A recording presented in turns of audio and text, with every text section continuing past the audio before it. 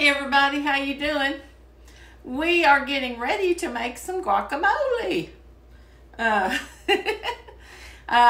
have tried to get my things out here that I'm going to need. Now today I'm going to tell you, I've got this phone sitting further away from me, so I'm going to have to walk around and pause it when I have to. I know a lot of people saying that they can't see as well. Well, my kitchen is little, and I don't have a lot of space. And a lot of times I set this on the counter where I can reach and eat. But I don't do that reaching out too far anymore because I've learned not to. But I have my limes. I've got 2 limes. I have 3 Roma tomatoes. I have 2 avocados. I have 5 green onions. And I have some cilantro. Now, in a few minutes, I'm going to cut these up while you all are just back chilling. I'm going to cut this stuff up and have it ready. I'm trying to think if there's anything else I need in it. Not right offhand, but I will be back in just a second and we will get started.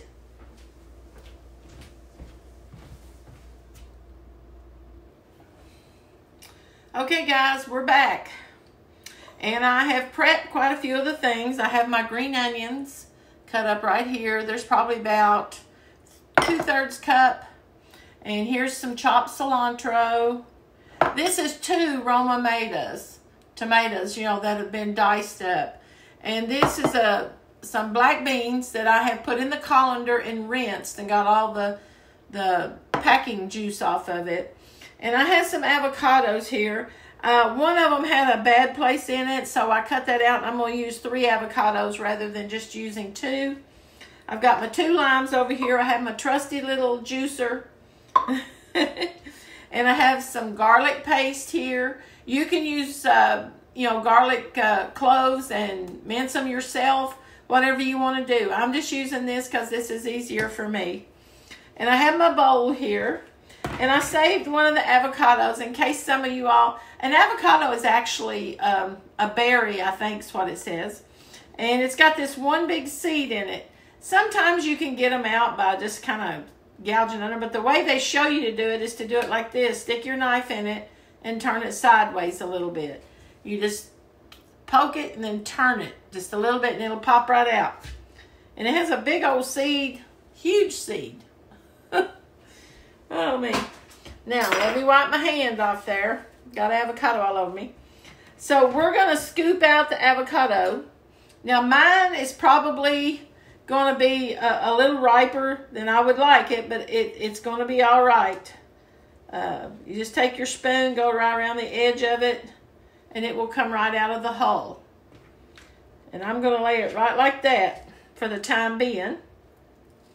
I'm going to get all of mine out of the hull here and put it on my little work mat. Because I'm not going to mash these. I'm going to just kind of chop them up.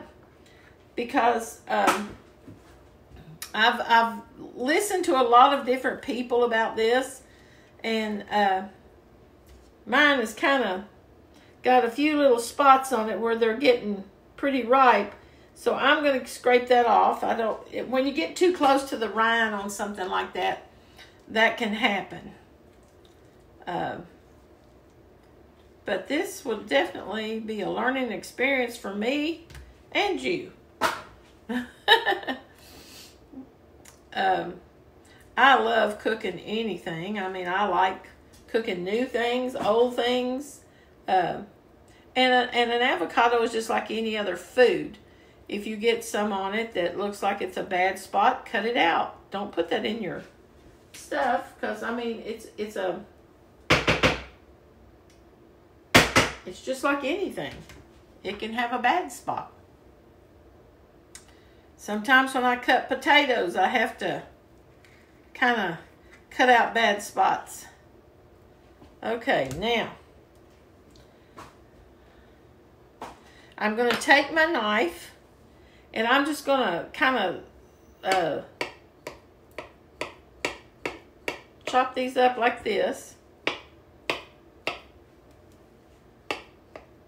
One lady I saw the other day, she said do it with a potato masher, you know, and leave them in big chunks. But mine is soft enough that I don't think that would probably be a good idea. So I'm just going to slice mine up in little slices here and then cut it into little cubes.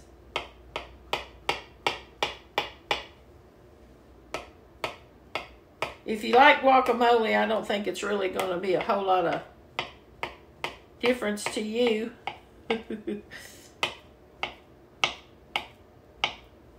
I got one more.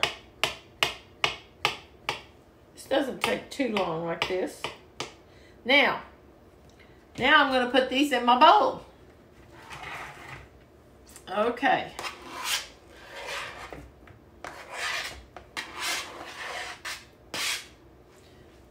Put my dirty thing over there in the sink. Now, I'm going to take my hands, because your hands do less damage to delicate fruits, okay? Let me rinse my hands off here. And yes, I have washed my hands many times this morning. And my neighbor Andrea is not concerned about my hands, let me tell you. But I will be using my spatula to do the rest of it. Now we're gonna, let me get my other, I've got 3 or 4 of these things. I've learned to have a bunch. What I'm gonna do now is cut my lime where I can clean my knife off. Cut the lime. And we want, the rule of thumb is, for every avocado you have, you need a tablespoon of lime juice. So that's a good thing to remember, or lemon juice, whichever one you use. Now,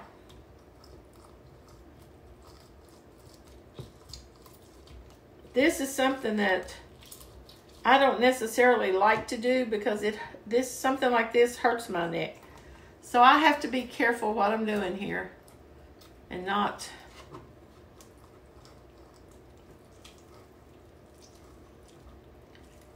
make it any worse. Okay, I've got 1.5 tablespoons right now. Now let me get my other one up here.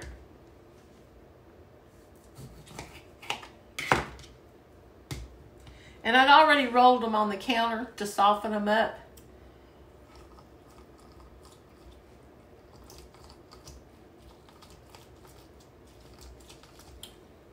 Okay. There is, see if I can get my thing loose. If I don't have my hand on it. Let me put it over. That's 2 tablespoons right there. So I'm going to put the other tablespoon.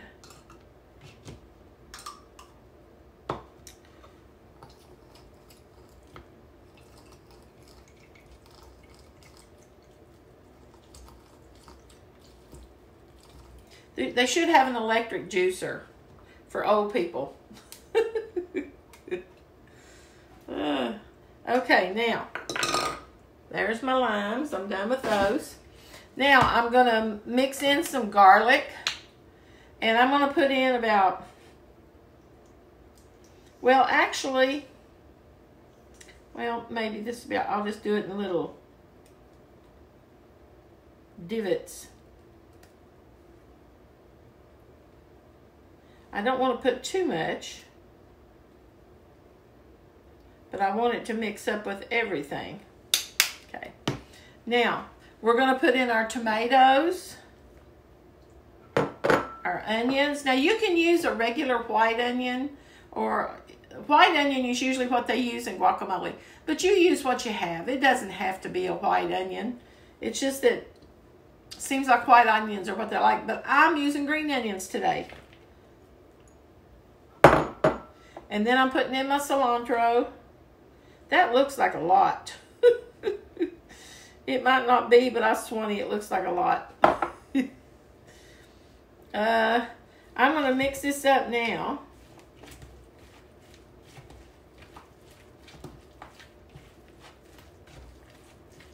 Just kind of get everything mushed together. And then this is probably going to be better if you put it in the refrigerator and let it sit for a little while.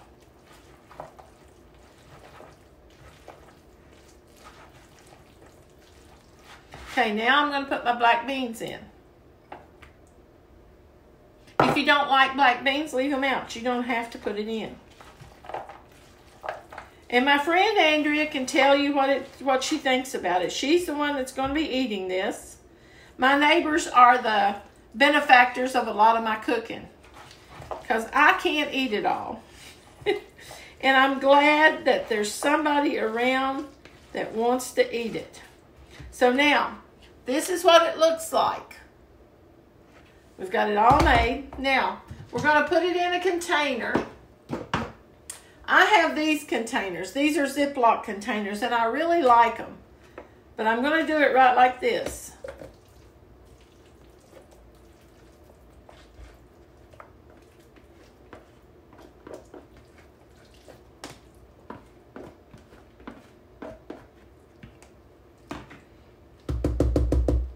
And get my little tad that I dropped on the floor there. Or not on the floor, on the mat. Now, I'm not going to press on it too much, but I'm going to try to just kind of press out any air pockets. Okay. Now, this is when the saran wrap comes in. Take a piece of saran wrap.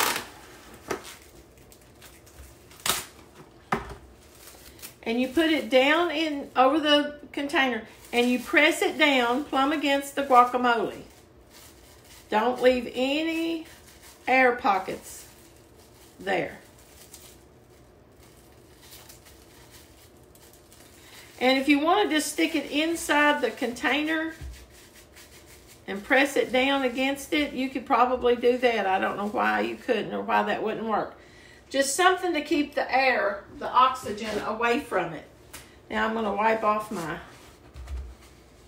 top a little bit. And I'm going to put a lid on it. And now you can see some pretty guacamole. I'm going to put it in the refrigerator. And Miss Andrea, you have to get on here and tell these people what you think about it.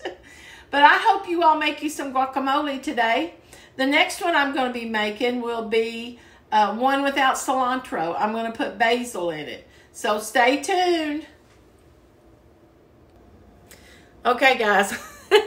I got in such a big hurry putting the guacamole together a while ago and trying to not make these videos so long. And it caused me to forget a couple of key ingredients that I had to put in, which I did. One of the ingredients is you want to use a teaspoon of Tabasco sauce, hot sauce, or you can use chopped jalapenos, whichever you'd rather use. I just use this because my friend doesn't, she doesn't do a lot of real spicy, so I'm using this. It works good and I don't have to try to chop it and worry about getting the jalapenos in my eyes or irritating my skin. As you can see, I have psoriasis really bad, so I'm careful with my skin. Or you can use crushed red pepper flakes. You can use about 1/4 teaspoon of these if you like the little bit of heat in it. Another thing is you need a 1/2 teaspoon of salt and 1/4 teaspoon of black pepper in it. So mix that in with it, guys. Don't leave that out. The salt's what gives it its flavor. And I'm sorry I was rushing around, but I did go back and put mine in and put it back in the container. So add that in, guys. I will talk to you all later. Bye.